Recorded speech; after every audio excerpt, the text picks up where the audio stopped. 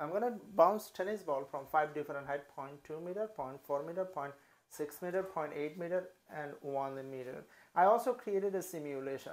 Today we're going to compete with a computer simulation, and if we see that we get our slope is closer to the computer simulation slope, then of course we feel good about it. Today I have a lab assistant, of course. Hello.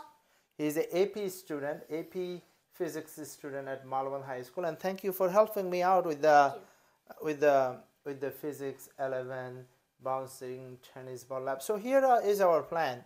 So this is for hands-on, this is for simulation, and this is our y. Rocket. And what is our x? The height that it bounces. So what would be the unit for the slope? Well, it would be meters over meters.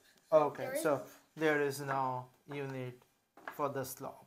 Oh, all right, so today we're going to take you to the lab room to do the measurement. Wow, that scared me. When things fall, what do you notice? It's a physics thing. In the meantime, we're going to drop a tennis ball from varying heights, 0.2 meters, 0.4 meters, 0.6 meters, etc. So the lab assistant will drop it, and I'm going to videotape in slow motion. How does that sound? Yep, pretty good. Action.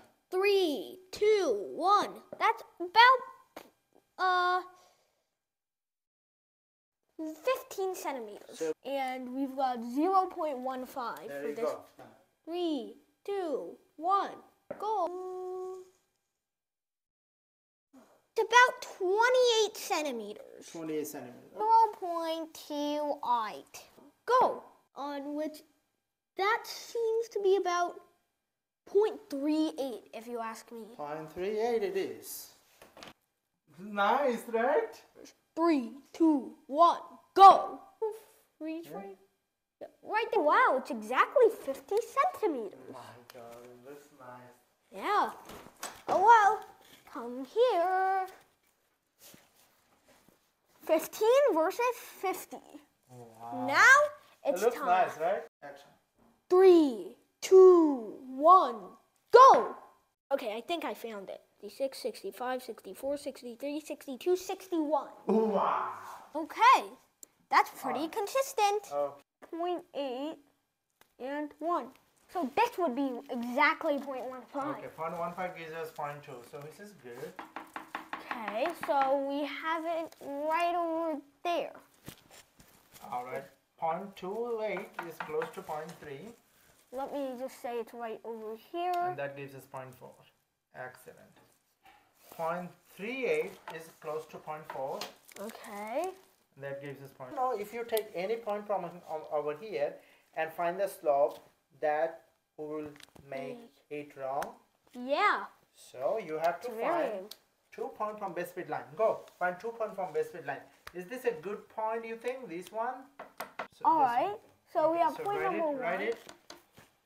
So let's say that's 0.25, 0.4. Is this good? That's 0.7. No. Write it on that. Okay. So let's see. And we also have 0.45.